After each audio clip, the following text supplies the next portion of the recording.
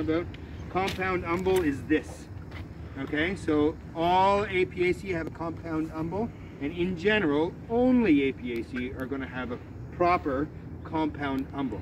Okay, so this is Eryngium yuccifolium.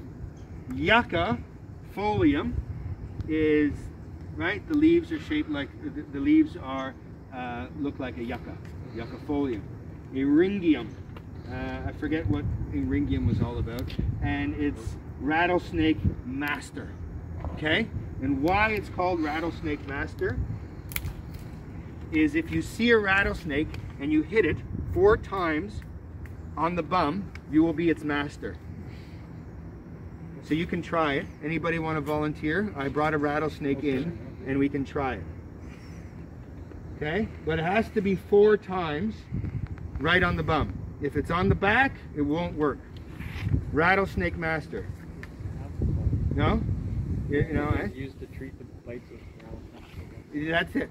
That's it. If you get bit by a rattlesnake, hit yourself. No, I'm kidding. Okay? Rattlesnake, Eryngium yuccifolium. And you see the foliage right here, right? So it's nice winter interest because you can actually hear it. So once this dies down, there's some at the front of the college, and all winter you can walk by and hear it, and you'll be able to master your rattlesnakes. Okay? Eryngium. Right? What family do you think it is? Parsley family. Parsley family, right? Apiaceae. You folks are doing really well. This is going to be a great class. I'm honestly expecting like 90-95% out of all of you.